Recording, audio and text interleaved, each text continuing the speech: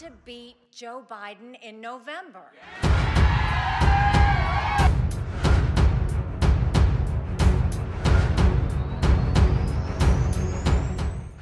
I don't believe Donald Trump can beat Joe Biden.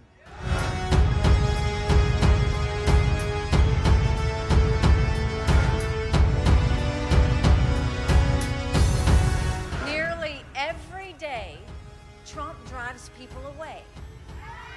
I feel blessed tonight. I've felt blessed through this entire journey. Even when it's been tough, I haven't lost sight of that. I've felt God's strength and grace every step of the way.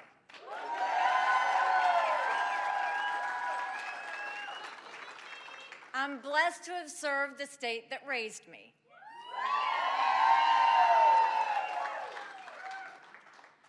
And I look forward to continuing to be blessed to serve the state that raised me, whether it's going and voting with my mom or whether it is being with our family. We're very grateful for the good people of South Carolina. Thank you.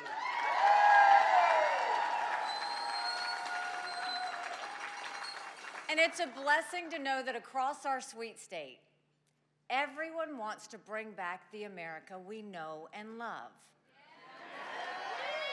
That's the underlying message of what happened today. I want to congratulate Donald Trump on his victory. And I want to thank the people of South Carolina for using the power of your voice.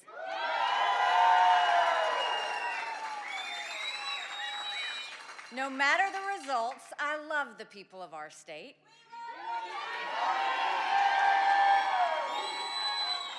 I love what we accomplished together, and I love how we united during our worst challenges and tragedies. I've always seen our state as a family. Families are honest with each other. They say the hard truths. That's what I've done this entire campaign. And that's what I'll do now.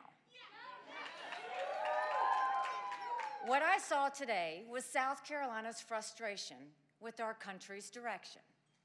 I've seen that same frustration nationwide. I share it.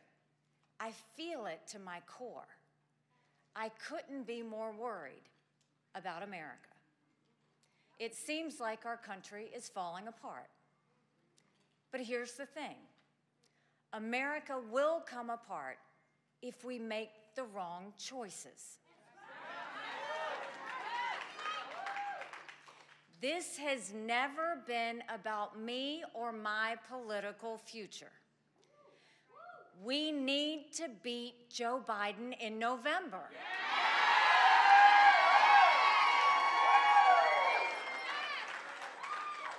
I don't believe Donald Trump can beat Joe Biden. Nearly every day, Trump drives people away, including with his comments just yesterday. Today in South Carolina, we're getting around 40% of the vote.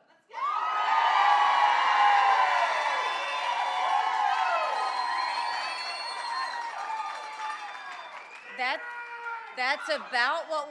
about what we got in New Hampshire, too. I'm going to count it. I know 40% is not 50%. But I also know 40% is not some tiny group.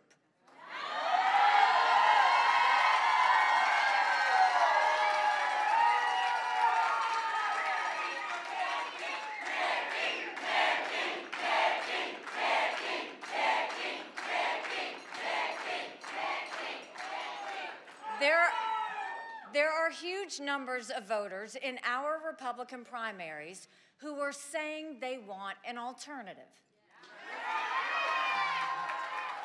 I said earlier this week that no matter what happens in South Carolina, I would continue to run for president.